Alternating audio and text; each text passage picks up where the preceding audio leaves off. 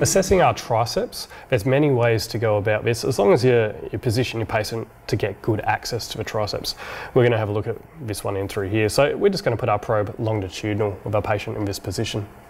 So the triceps is made out of your long, lateral and medial heads. Your long and lateral heads form a conjoint tendon and form the bulk of your triceps, and your medial head has its own separate insertion in on the olecranon. So if we go short axis in through here, we see this long intramuscular tendon up in through here. So this is the conjoint tendon of the long and lateral heads. It comes around and wraps itself up on top over in through here. And then we have our medial head out in through here, and its medial head forms its own little separate tendinous insertion just in through there, coalescing its fibers up to have its own little insertion in through there. So if we turn long in through here, we can see our medial head having its own little separate foot plate, separate enthesis. You can see the bony facet anatomy in through there.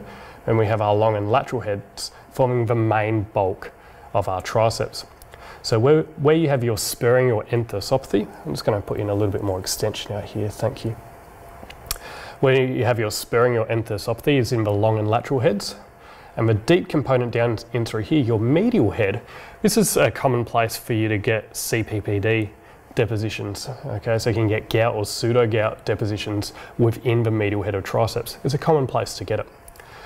Underneath our triceps in through here, we have the posterior aspect of the joint, where you can assess what's happening at the back of the joint. This is a common place to get loose bodies, and people who have issues with elbow extension, this is where we're going to be looking, assessing the posterior aspect of a joint. We're going to see our hyaline cartilage, we can see our joint lining, our joint capsule, and assess for joint effusions back in through here. If you have a large elbow joint effusion in through here, this is often a nice way to aspirate it as well. You can bring your needle in if you've got a large effusion in through there, bring your needle in either medial or lateral to aspirate that fluid. But there's your triceps and your posterior joint assessment.